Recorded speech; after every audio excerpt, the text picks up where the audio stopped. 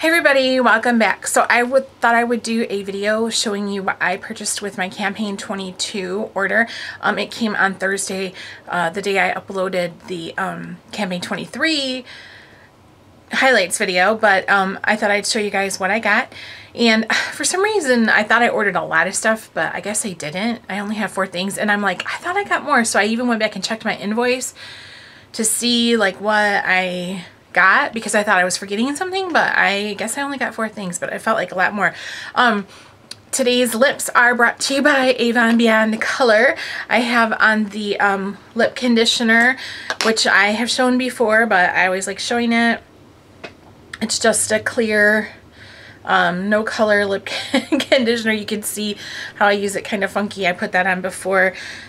I use a lot of my lipsticks, not just my Avon lipsticks, but this works. Excuse me, I was drinking a Gatorade before I film this video. I use it especially with my liquid lipsticks from Stila, because they dry down to a really nice matte finish, and some kind of balms will make them so that they don't dry down the right way, but this does not affect them. So if you're a liquid lipstick person, I highly recommend trying that, because it works really well under liquid lipsticks. And then my lipstick today is also Beyond Color. It's in the Buff. I have a little bit of a darker eye look today, so I just wanted something kind of natural for the lips.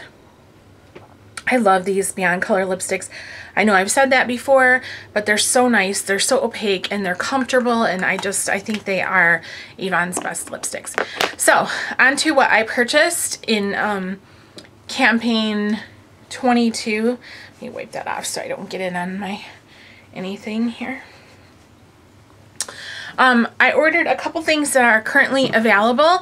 The first thing is the Ideal Flawless CC Color Cream Corrector in the shade Light. And if you've been with me for a long time, you know that I have used one of these previously before. It was in a project pan that I did quite a while back. I would say probably even maybe like 2 years ago. And I didn't like it, and I kind of forced myself to use it and finish it, and I did finish it, but by the time excuse me, by the time that I finished it, I ended up kind of liking it and seeing that it was a good product. So yeah, it has SPF 50 in it, which I think is phenomenal. And I had the shade Light Medium before, I think because it was in the summer, but this I purchased in Light since we're heading into the winter time, and I didn't use it today. Pardon me. There's something going on. I don't know what it is. I haven't felt that good since we got back from vacation, and today I just feel really blah. And I've been drinking some Gatorade, because sometimes that helps give me a little bit of a boost. I don't really like Gatorade, but when I feel out of whack, sometimes if I drink 1 or 2 of those in a day, it puts me feeling normal again. But I don't feel like I've got a cold. My stomach's kind of wonky, and I got a tickle. I don't know what's going on. Anyways, back to the video. So I picked up Light just because, you know, we're heading into winter and I'm not going to be outdoors all the time. It does come sealed, but I did take the seal off so that I could show you guys the shade. And it is quite a light color. So I didn't use it today. I had meant to use it, and then I don't know, I just didn't. So this is the shade. It is pretty light. I would say it's fairly, I don't know, it's got a little bit of a pinky, even though it's not really showing up in my light. It looks pinky, but I would say it's pretty neutral. It's not like super yellow or anything like a lot of foundations are, but let's just blend it out here so you can kind of see more of what it looks like. But it is pretty light, so I don't know. Maybe I still should have got Light Medium, but by the time I put my powder on and I bronze, if I decide to bronze, and I have blush and everything, I think it'll be okay. So that's that. And I will be wearing it in future videos. I meant to wear it today, like I said, and it's just one of those days where I just grabbed what was already sitting in my makeup basket and that was not it. So that is the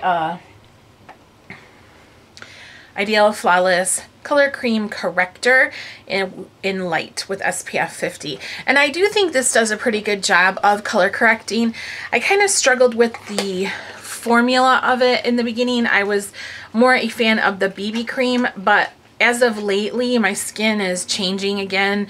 I'm entering in like a different phase of my life, hormonally speaking, and it's not the same. My skin is definitely more normal than it used to be. I used to be very oily in the T-zone, and now I'm not. So the BB cream, I don't know, it just, I don't know, I wanted to try this again, so there you go.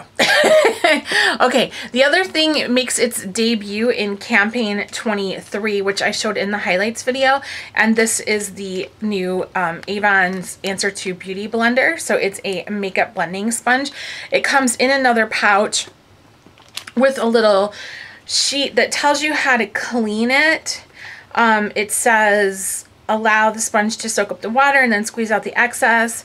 Douse the sponge in a gentle hand soap or shampoo and rinse until all the makeup washes out, and then cleanse the sponge and let it dry naturally on a towel. So that comes in with inside the pouch that this is in. I believe this is $2.99 in this campaign. Let me look really quick so that I don't give you any wrong information. Yep, it's $2.99. Avon Pro Flawless Makeup Applicator. Right there at the beginning on page 8 in the campaign 23 brochure.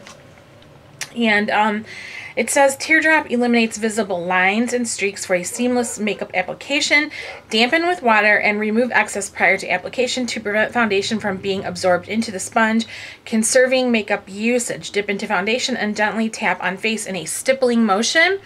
And then it tells you use the round area on the end for overall blending and the tip area for small places like under eye and around the nose.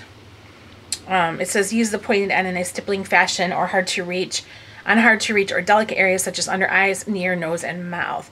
So the measurements are 2 1/8 inch long by 1 1/4 inch wide. I don't use sponges because of my hands. They're hard to hold on to. I've never purchased a beauty blender. I've never purchased a knockoff beauty blender from like Real Techniques or drugstore brands or anything like that. But it was so inexpensive and I thought I will give it a try. And I know that they do swell up once you have they're dampened, so I thought, well, maybe it won't be that difficult for me to manipulate.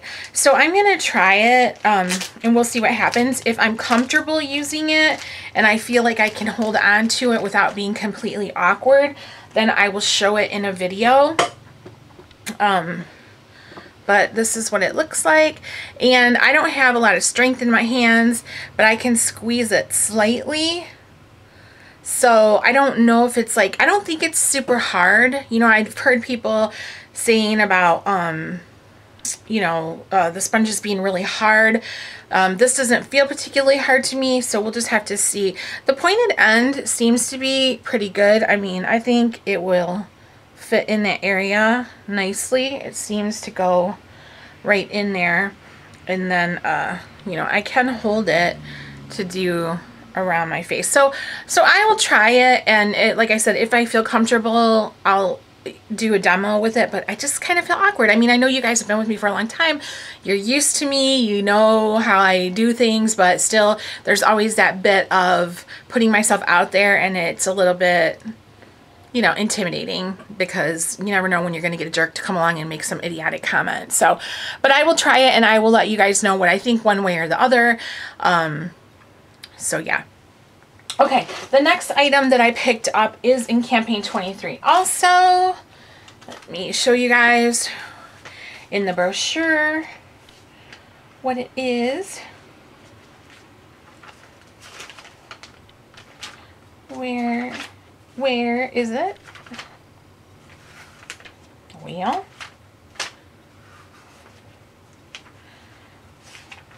here we go.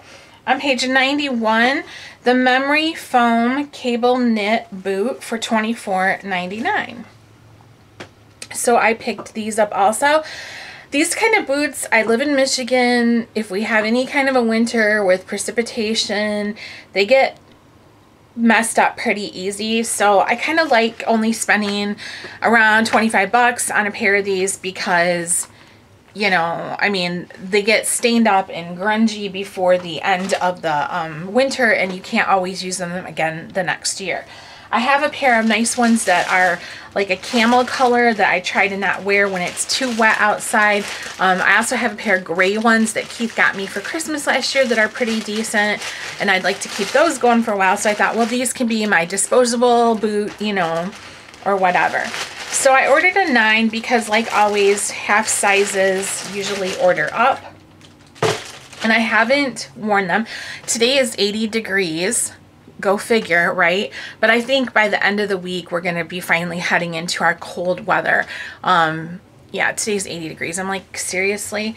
So I mean, I kind of like the way they look. This is what they look. They have that metallic kind of thread going on and a little bit of metallic on the boot, which in a way helps it because once you start to get water on it, it helps that distressed, if it already looks distressed or whatever on purpose.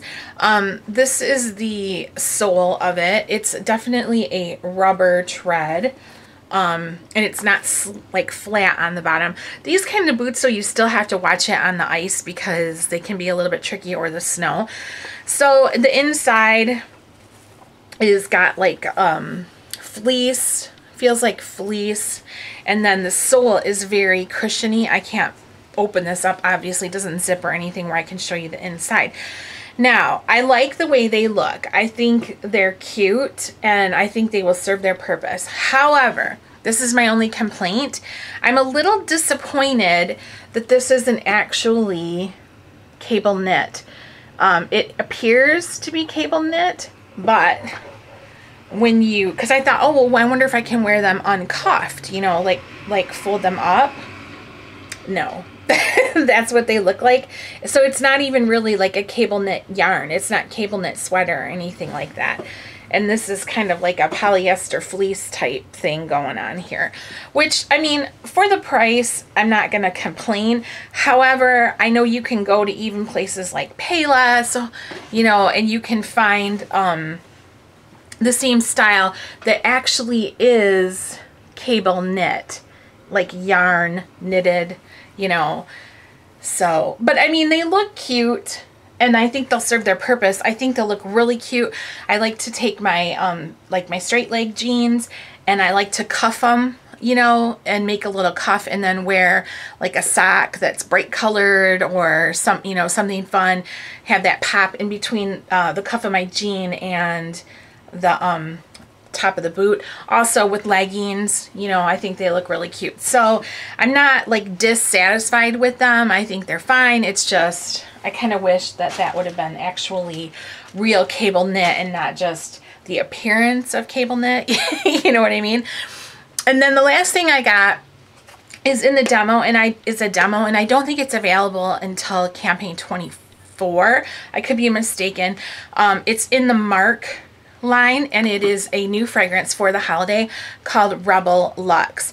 Now, Mark Rebel was a fragrance that came out quite a long time ago, and they had different variations on it. One of which I really liked was Rebel Rose.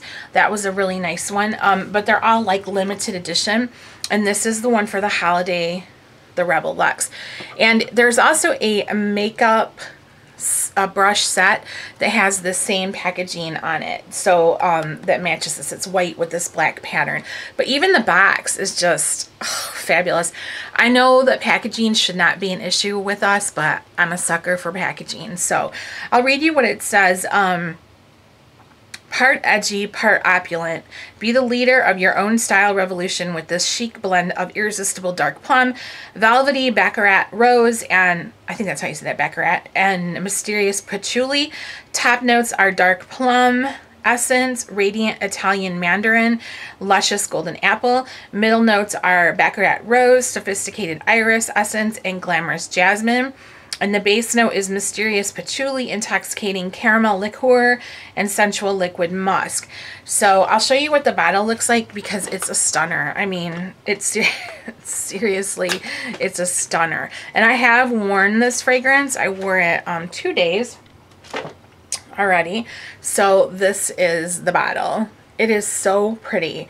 Just, I mean, just look at that packaging. Ah, it is gorgeous. The sides don't have it, and then the back is just like a mirror. The back is mirrored. So the top pops off.